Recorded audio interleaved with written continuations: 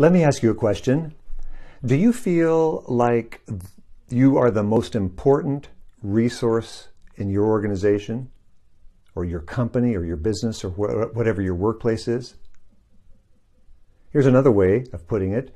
On a scale of 1 to 10, 10 being I am indispensable, 0 being I don't matter at all, what number would you give yourself about how important and significant you feel to your organization? Hi, I'm Dr. Greg Nelson, and in today's video, I'm talking about what it takes to be motivated and fully engaged, fully thriving in our workplaces. I call it the 4 factors of innovative engagement, the 4 factors vital to every person and every team in an organization for people to be fully motivated and fully engaged. See, here's why this is important. Research shows us that in today's world, almost 80% of the employees in the workplace are at some level of disengagement. Disengagement. What this means is that people are coming to work, the far majority of people, and they're not fully engaged in the process of work. They're not necessarily loyal to the company. They don't feel any deep personal stake in what happens. They're there to take a paycheck. They're there to give their best that they can, or they're allowed to. And then at the end of the day, they go home. They attend to their personal lives, wake up the next morning, and the cycle repeats itself. There's no positive energy for going to work, no excitement, no engagement when they get there. That's called some level of disengagement. So here's why this matters. We now know through strong research that the higher level of disengagement there is, the higher level of stress and burnout there are in the workplace. We feel more stress, more anxiety. Our health goes down. Accidents happen on a more frequent level to those who are more disengaged in the workplace. And so as a result, companies are spending billions of dollars every year to have to rehire and retrain people to fill the positions of those who have left. They've left because they've burnt out. They've left because they've gotten tired. They left because they don't feel like they're really making a difference. There's no emotional connection to that place. They left because they don't feel supported and encouraged and developed. So they're gone. And the companies then have to spend all this money. In today's video, I want to talk and introduce what I call the most significant factors to building engaged and motivated teams and workers in the workplace. I call them the 4 factors of innovative engagement.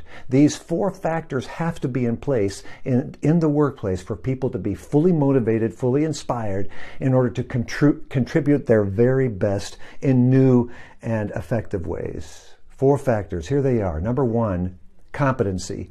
I have to feel that I am competent in what I'm being asked to do. Now that I'll unpack competency in the next video, but let me just say that competency then, for me to feel competent, that means I have to have support, some training, some developing. I have to know who I am enough to know that this is my sweet spot. These are the strengths, my highest level of natural preferences and strengths, and etc. We'll talk more about that in the next video. But competency. Number 2 is authenticity. For me to be fully engaged and motivated, I have to feel that permission to show up at work as my full, authentic, honest, complete self. Now here's why this is important. My authenticity leads itself to a certain kind of voice that I contribute. And so I have to feel that my voice, my unique, authentic voice, actually will be heard and listened to, that my voice can make a transformational difference in the whole organization. If my voice is just sidelined, then my motivation level drops. How often have you sat in a committee meeting or a team meeting and made a comment and the leader just sort of bypassed it and went on to the next person? Or you gave an idea and it didn't seem to matter at all. No one said, hey, thanks for that. Let's talk about it. So you felt completely excluded in that sense. Your voice did not count, whether it's for the future of your career in that place or whether it's making a contribution to the team. Thirdly, the third thing that has to be in place for us to feel motivated and engaged is what is connectedness.